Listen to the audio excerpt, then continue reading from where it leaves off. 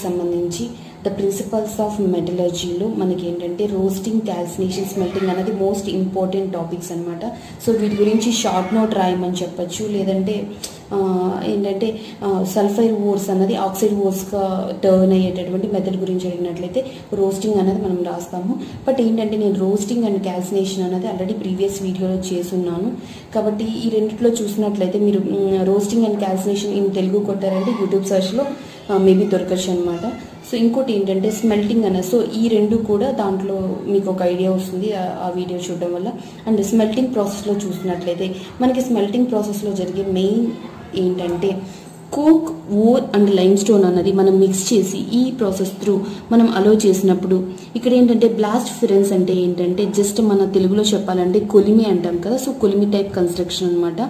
So మనం ఇక్కడ hot air పంపిస్తూ ఈ ఓర్ని, కోక్ని, లైమ్ స్టోన్ని మనం ఇక్కడ నుంచి అలో చేసినప్పుడు చాలా స్ట్రాంగ్గా హీట్ చేసినప్పుడు హై టెంపరేచర్ దగ్గర మనకి ఏమవుతుందంటే స్లాగ్ అనేది అవుట్ అవుతుంది. స్లాగ్ అంటే ఏంటంటే మనకి ఓర్లో ఉన్నటువంటి ఇంప్యూరిటీస్ అండ్ ఫ్లెక్స్ని కలిపి మనకి ఇక్కడ స్లాగ్ అనేది మనం ఇక్కడ కలెక్ట్ చేసుకుంటాం.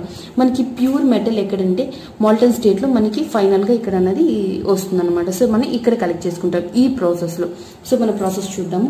ఓర్, కోక్, లైమ్ స్టోన్ అన్నది మనం ఇక్కడ తీసుకొని అలో చేసినప్పుడు స్ట్రాంగ్లీ హీట్ చేసినప్పుడు ఏమవుతుంది, ద ఓర్ ఇంప్యూరిటీస్, ఫ్లక్స్ కలిపి మనం స్లాగ్ కింద ఇక్కడ కలెక్ట్ చేసుకుంటాము. సో మనకి ఇక్కడ జరిగే రియాక్షన్ ఏంటంటే హెమటైట్ ఓర్ని తీసుకున్నప్పుడు మనకి ఇక్కడ నుంచి వచ్చేది ఏంటంటే 3CO దగ్గర ఇచ్చేసినప్పుడు రియాక్షన్ జరిగి మనకి ఏమవుతుందంటే ఐరన్ అనేది మనం ఇక్కడ మాల్టన్ స్టేట్లో మనం ఇక్కడ కలెక్ట్ చేసుకుంటాం. కార్బన్ డైఆక్సైడ్ అనేది రిలీజ్ అవుతుంది. సో స్మెల్టింగ్ ప్రాసెస్లో జరిగే సింపుల్ రియాక్షన్ అయితే ఇది అండ్ ప్రాసెస్ అయితే ఇదనమాట. అండ్ నెక్స్ట్ ఏంటంటే ఇందులోని థర్మిట్ ప్రాసెస్ ఏంటంటే థర్మిట్ ప్రాసెస్ అంటే మనకి జస్ట్ ఐడియా రావాలంటే ఏంటంటే జస్ట్ మనకి రైల్వే ట్రాక్స్ మీద ఎప్పుడైనా గ్యాప్ కానీ ఏదైనా ప్రాబ్లం వచ్చినప్పుడు ఏమవుతుందంటే ఈ ప్రాసెస్ యూజ్ చేసుకొని ఆ గ్యాప్ని ఫిల్ చేయడానికి ట్రై చేస్తారనమాట. సో ఈ ప్రాసెస్ అయితే మెయిన్గా ఎక్కువ బేసిక్గా యూజ్ చేసేదైతే థర్మిట్ ప్రాసెస్ అన్నది రైల్వే ట్రాక్స్ మధ్య ఏదైనా గ్యాప్ వచ్చినప్పుడు దాన్ని ఫిల్ చేయడానికి యూజ్ చేస్తారనమాట. ఆ ప్రాసెస్ ఏంటన్నా చూద్దాము. హైలీ రియాక్టివ్ మెటల్స్ ఏంటంటే సోడియం కానీ, కాల్షియం, అల్యూమినియం ఇవన్నీ కూడా హైలీ రియాక్టివ్ మెటల్స్ అనమాట. Used as a reducing agent కింద యూజ్ చేస్తాము. ది డిస్ప్లేస్ ఏం చేస్తుందంటే ఈ హైలీ రియాక్టివ్ మెటల్స్ వెళ్ళి లో రియాక్టివ్ మెటల్స్ ఏవైతే ఉంటాయో వాటిని డిస్ప్లేస్ చేస్తుంది అనమాట. దాని ప్లేస్ని ఇది ఆక్రమిస్తుంది ఫ్రమ్ ద కాంపౌండ్. ఆ కాంపౌండ్లో ఆ ప్లేస్ని ఇది రీప్లేస్ చేస్తుంది. ఏది హైలీ రియాక్టివ్ మెటల్స్ లో రియాక్టివ్ మెటల్స్ని డిస్ప్లేస్ అన్నది చేస్తుంది అనమాట. సో ఇక్కడ జరిగే ప్రాసెస్ అది. ఇది ఎక్సోథెర్మిక్ ప్రాసెస్. ఈ ప్రాసెస్ జరిగేటప్పుడు హీట్ అనేది రిలీజ్ అవుతుంది కాబట్టి ఎక్సోథెర్మిక్ ప్రాసెస్ అంటున్నాము.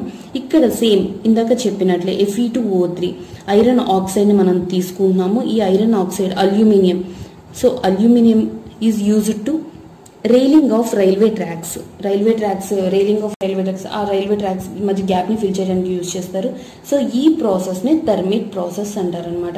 సో మనకి థర్మిట్ ప్రాసెస్ అనగానే మనకి గుర్తుకు రావాల్సింది ఏంటంటే రైల్వే ట్రాక్స్ మధ్య ఏదైనా గ్యాప్ వచ్చినప్పుడు ఫిల్ చేయడానికి యూజ్ చేస్తారని ఒకసారి అనుకుంటే, ఇప్పుడు ఇందులో హైలీ రియాక్టివ్ మెటల్స్ ఏవైతే ఉన్నాయో లో రియాక్టివ్ మెటల్స్ని రీప్లేస్ చేస్తుంది. అట్ ద సేమ్ టైం ఈ ప్రాసెస్లో హీట్ అనేది రిలీజ్ అవుతుంది, అంటే ఎక్సోథెర్మిక్ ప్రాసెస్ అనమాట. సో ఎప్పుడైతే ఇది ఐరన్ ఆక్సైడ్, అల్యూమినియంని యూజ్ చేస్తామో ఈ ప్రాసెస్ని థర్మిట్ ప్రాసెస్ అంటారు. సో ఇక్కడ చూసినట్లయితే Fe2O3 ఉంది, అల్యూమినియం తీసుకున్నాం. ఈ అల్యూమినియం అనేది హైలీ రియాక్టివ్ అనమాట. సో ఇది ఏం చేస్తుందంటే ఈ ఫెర్రస్ని రీప్లేస్ చేస్తుంది కాబట్టి Al2O3 ఈ ఫెర్రస్ ప్లేస్లో ఏమొస్తుంది, ఈ ఐరన్ ప్లేస్లో ఏమొస్తుంది, Al2O3 వస్తుంది. అండ్ ఇది రీప్లేస్ చేస్తున్నాం. సో ఇది రిమూవ్ చేసి మనకి హీట్ అనేది ఎక్సోథెర్మిక్ అంటున్నాం కాబట్టి హీట్ అనేది రిలీజ్ అవుతుంది. సో ఇది థర్మిట్ ప్రాసెస్ అనమాట. అప్లికేషన్స్ కానీ అడిగినట్లయితే to join railing of railway ట్రాక్స్లో గ్యాప్స్ని join చేయడానికి యూజ్ చేస్తారు. అండ్ మిషన్స్ ఏదైనా సరే క్రాక్స్ వచ్చినప్పుడు పార్ట్స్ మధ్యలో ఫిల్ చేయడానికి కూడా దీన్ని యూజ్ చేస్తారనమాట. సో ఇది మనకి థర్మిట్ ప్రాసెస్ గురించి. ఇంకోటి ఏంటంటే list of 3 metals found in nature as a oxide ఓర్స్. Any 3 metals నేచర్లో ఆక్సైడ్ ఓర్స్గా ఉన్నటువంటి ఎనీ 3 metals గురించి రాయమన్నారు. జింక్ కానీ, ఫెర్రస్, అల్యూమినియం, మ్యాంగనీస్ కూడా metals are found in nature. మన నేచర్లో యాజ్ ఏ ఆక్సైడ్స్ కింద మనం దొరుకుతుంది అనమాట. సో ఈ ఆక్సైడ్ ఓర్స్ ఇది ఏంటంటే మెటల్ అండ్ ఫార్ములా వచ్చి ఇందులో ఫస్ట్ చూసినట్లయితే జింకైట్ అనగానే సో ఫస్ట్ మనం మెటల్ ఏంటంటే జింక్. సో మనం జింక్ తీసుకున్న ఆక్సైడ్ నేమ్ వచ్చి జింకైట్, బట్ దీంట్లో ఉన్నది చూసినట్లయితే జింక్ అనమాట, ZnO వస్తుంది. ఆక్సైడ్ అన్నాం కాబట్టి ఓ ఫామ్లో వచ్చి ఇది వస్తుంది. అండ్ హెమటైట్ ఏంటంటే ఇందాక చెప్పినట్టు Fe2O3 అనమాట. ఇది ఏంటంటే ఫెర్రస్, మెటల్ ఏంటంటే ఫెర్రస్ అనమాట. అండ్ మ్యాంగనీస్ ఆక్సైడ్ ఓర్ వచ్చి మ్యాగ్నసైట్ అనమాట. ఇందులో ఉన్నటువంటి మెటల్ వచ్చి మెగ్నీషియం, దీని ఫామ్లో వచ్చి MgCO3. సో ఇది ఒక 2-3 టైమ్స్ ప్రాక్టీస్ చేసినట్లయితే వస్తుంది. 3 మెటల్స్ నేచర్లో ఆక్సైడ్ రూపం అంటే ఆక్సైడ్ ఓర్గా మనకి ఏవి ఫౌండ్ చేస్తామంటే ఈ 3 మెటల్స్ని రాయాల్సి వస్తుంది. అండ్ ఇంకోటి ఏంటంటే రైట్ 2 ఓర్స్ ఆఫ్ ఐరన్కి సంబంధించినటువంటి 2 ఓర్స్ని ఏదైనా రాయమన్నప్పుడు ఇందాక చెప్పినట్లే హెమటైట్ ఒకటి, ఇది జస్ట్ ఎక్కువసార్లు రిపీట్ అవుతుంది కాబట్టి హెమటైట్ ఒకటి అండ్ మ్యాగ్నెటైట్ ఒకటి. ఈ ఫార్ములాని ఎలా గుర్తుపెట్టుకోవచ్చు అంటే FeO 2 3 3 4. సో ఇదేంటంటే హెమటైట్ అండ్ ఇదేంటంటే మ్యాగ్నెటైట్ అనమాట. సో మనం ఇలా గుర్తుపెట్టుకోవచ్చు అనమాట. జస్ట్ ఇది ఐరన్కి సంబంధించినటువంటి ఓర్స్ అనమాట. థర్డ్ వన్ ఏంటంటే how do metals అక్కర్ in nature in example అనమాట. మెటల్స్ మనకి నేచర్లో ఎలా దొరుకుతాయి? Metals అక్కర్ in nature according to the reactivity, దాని రియాక్టివిటీ మీద డిపెండ్ అయి ఉంటుంది. So lowly reactive metals అక్కర్ in free state, lowly reactive metals ఏంటంటే నేచర్లో ఫ్రీగా దొరుకుతుంది అనమాట.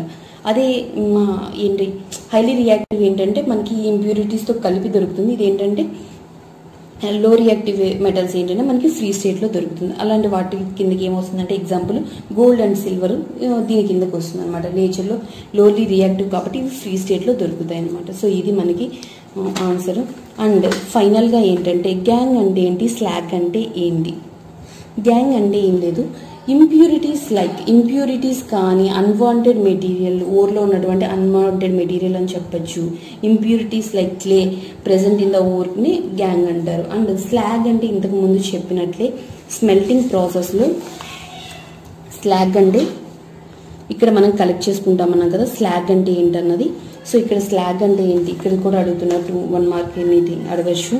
సో స్లాగ్ అంటే ఏంటంటే the molten metal is stirred with impurities and molten metal కలిగి గెట్ ఆక్సిడైజ్ అవుతుంది. These oxidised impurities formed over surface. So మనకి ఏంటంటే ఈ ఆక్సిడైజ్డ్ ఇంప్యూరిటీ సర్ఫేస్ మీద ఫామ్ అవుతుంది. దీన్నే surface of the molten metal is called. ఇది మనకి ప్రిన్సిపల్స్ ఆఫ్ మెటలర్జీ చాప్టర్ నుంచి నేను మోస్ట్ ఇంపార్టెంట్ పాయింట్స్ కవర్ చేశాను అనుకుంటున్నాను. సో ఇది సెకండ్ పార్ట్లో. మీకు ఈ వీడియో నచ్చినట్లయితే